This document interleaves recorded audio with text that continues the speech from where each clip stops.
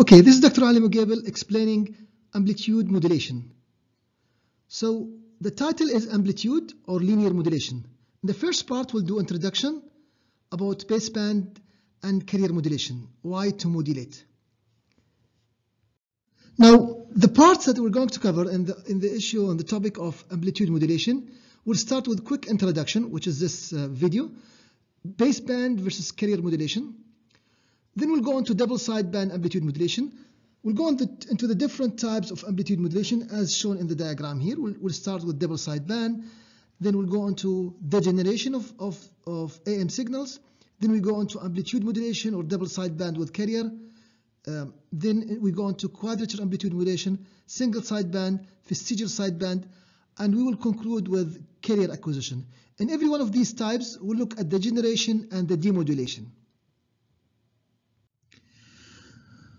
For this specific part, for the first part, we would like to recall and remind you of the meaning of spectrum and bandwidth, baseband versus passband, why do we modulate, and then we'll look at types of amplitude, types of carrier modulation, and then specifically we'll look at the types of amplitude modulation.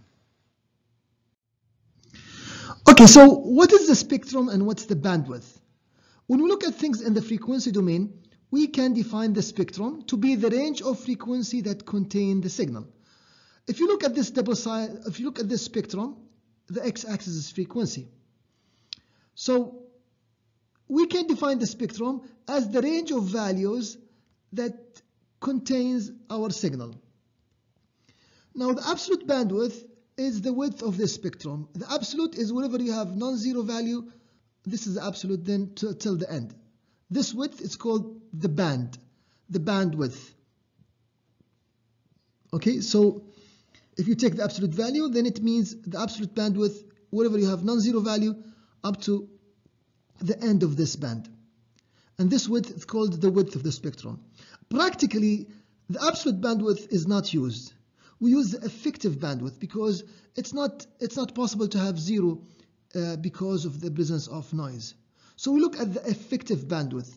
If you want to look at the effective bandwidth, or often called just the bandwidth, when we say the bandwidth, usually we look at the effective bandwidth.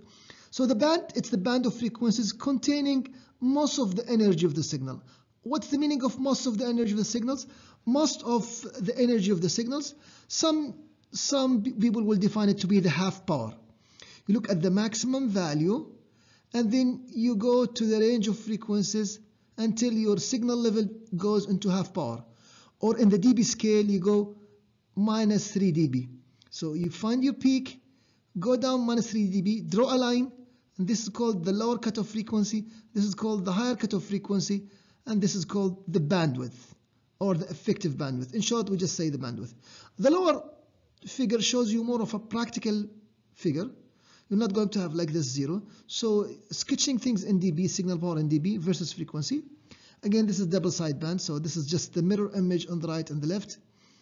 Look at the maximum frequency, go down minus 3 dB, that will be the effective bandwidth. As we go into higher frequencies, the signal level becomes very weak, and you can see that we have side lobes. Remember that this is dB scale, and we're already minus 10 dB is here. Okay, so these are logarithmic scale rather than being linear. Oh, and whenever we talk about the spectrum, usually we look at the DC component, which is the value of the amplitude of the signal at zero frequency. At zero frequency, give you a hint about the DC component of or at the zero frequency. Now, I'd like to share with you a few realistic examples. You know, we have two types of signals, baseband signals and versus passband signals. Baseband signals are signals in their natural form. Usually they start from very low frequency up to a maximum frequency. For example, our voice is in its baseband format.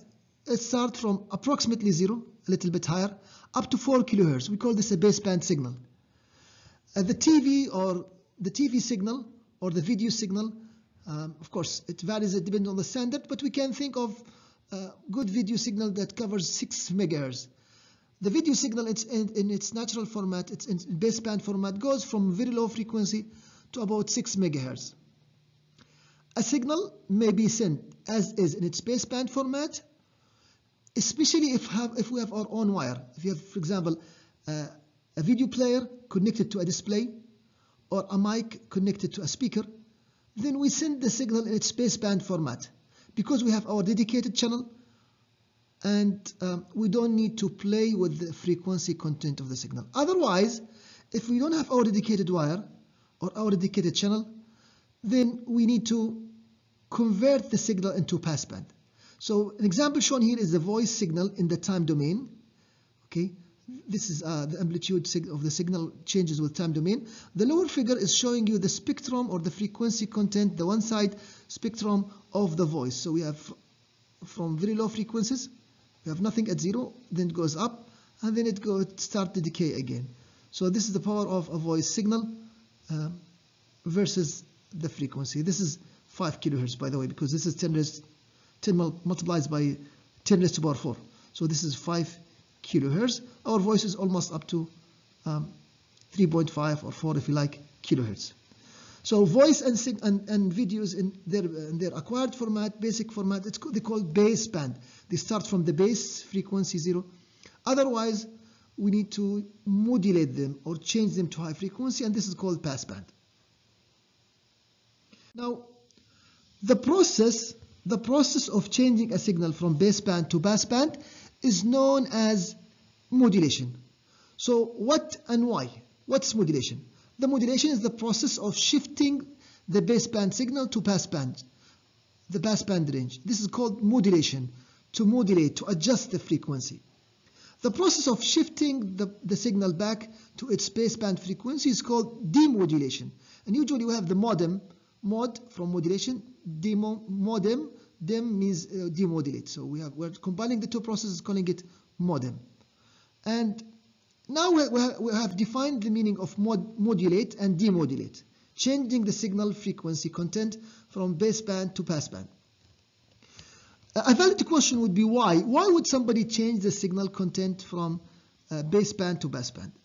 There are different reasons, especially if we don't have our own dedicated wire.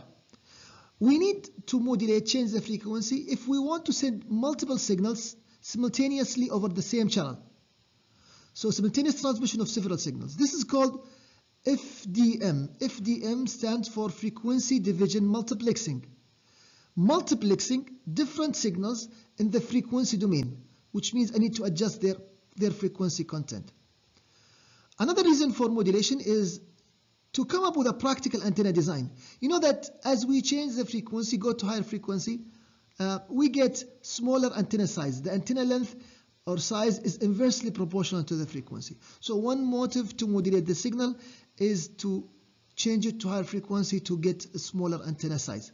Another thing is the propagation characteristics of different frequencies or vary with different frequencies. There are signals that can penetrate walls, like low frequency, and this is usually mixed up. The true thing is that low frequency in general have the tendency of propagating through walls, while high frequency does not. High frequency tend to be line of sight or good for line of sight applications. Of course, specific frequency have specific features like being reflected from ionosphere and so on. So we might want to change the frequency to get certain propagation characteristics. And finally, we might be willing to exchange power for bandwidth, changing the frequency, not just frequency location or to high frequency. We can also play with the bandwidth, make it wider or narrower and so on. So we can exchange bandwidth for quality. This might not be clear now, but when we cover FM, frequency modulation, that would be clear at that stage. Now, this is important. I want you to know what modulation is and why would somebody modulate. You need to list the 3 or the 4 items here. Now, what types of modulation or carrier modulation do we have? Okay, a carrier is a sinusoidal signal that is going to be modulated by the message. The message, we refer to the message as small m of t. In the frequency domain, is going to be capital M of f. So in modulation, one characteristic of a signal, generally a sinusoidal wave, known as the carrier, this is the carrier, One of its characteristics, either the amplitude, the frequency, or the phase, will be adjusted, change based on the information or the message. Okay, this is called modulation. So if you change here the red part of the signal, we call it amplitude modulation. Or if you change the frequency, we call it angle modulated. And I mean, angle modulated is whatever is inside the angle. So inside angle, we have phase modulated, if you change this part of the angle, or we have frequency modulated, follow the colors, if you change this part of the angle. Now note that we are using the word modulation here, and sometimes as we go on the course, we'll be using it for different meaning. So modulation is, in general, is adjusting, changing. But as we go on in the course, we will be having later on delta modulation, PCM, PPM. Otherwise, there are different types of words that are used without having a carrier. But for now, let us focus on modulation, adjusting one characteristic of a carrier to represent the message or the signal. Okay, so the diagram here shows you, if you have the following example for the message, this is a digital example, 0, 1, 0, 1, 1, whatever, then you can see here that the information being 0 or 1 is reflected in the amplitude. Because, okay, having high amplitude means 1, nothing means 0. In this example, they all have the same amplitude. However, the difference is in the frequency of the signal. This is FM example, where high frequency means 1, low frequency means 0. In the last example, we have the same frequency, same amplitude. What changes is the phase. Notice here, either we start from low to high or from high to low. From low to high, representing 1. From high to low goes to represent 0. They have same amplitude, same frequency. What changes is the starting point of the signal. This is called phase modulation. So in this slide, we covered the types of modulation. In the next slide, I'll just list with you the different types, the different subtypes of amplitude modulation. So in this slide, the types of amplitude modulation, we agreed that we're going to change the amplitude. So the angle will not be touched. We have fixed carrier, and we are going to assume that the phase is 0. In fact, we're not going to change it. So let it be a constant, and to make things simple, we're going to call it just 0. The message is m of t, and it has a full transform of capital M of f. The bandwidth of the message is b hertz. These are standard notation. And of course, if you want to use radian per second, it's going to be 2 pi times b. Again, this diagram shows you the different types of amplitude modulation. We'll go on them one by one. We'll have different videos to cover them. So we have double sideband with carrier, which we call double sideband plus carrier, or AM. We have double sideband sub-wrist carrier. We have single sideband. We have vestigial sideband. And finally, we have quadrature amplitude modulations. We have different variations, and we're going to cover them all. The most important one is the double sideband plus carrier, which is the one that's used in the AM radio. Others have advantages, disadvantages, and please follow up with us to find out about the details here. Thank you.